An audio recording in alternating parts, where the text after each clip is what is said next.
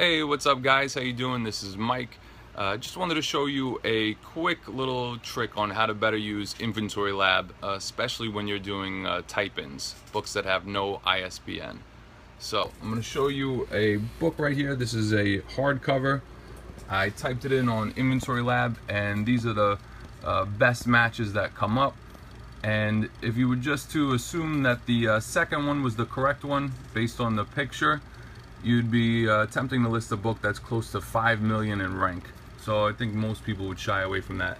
The first one has a way better rank, but doesn't look like the correct book. Let's click on the link, go to the Amazon page and see what's up. So clearly this is not the right book. This is a paperback.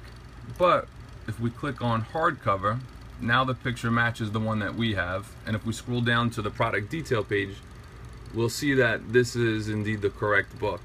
And we notice something else. The sales rank is much better. So let's investigate this one a little bit. Copy the ASIN, go back to Inventory Lab, and this is the actual book right here, so I'll just click on edit. So this book, 2.4 million, and these are the different sellers that we have right here. There's no FBA, so I'm gonna list this book for 25 bucks. So if we just assumed that whatever Inventory Lab was showing on the first page was everything, we would have missed an opportunity for most people. I bought this for 4 cents, so chance to make 15 bucks and a 36,000 ROI. So not bad. You don't want to miss those. So hope this helped somebody. This is my first video.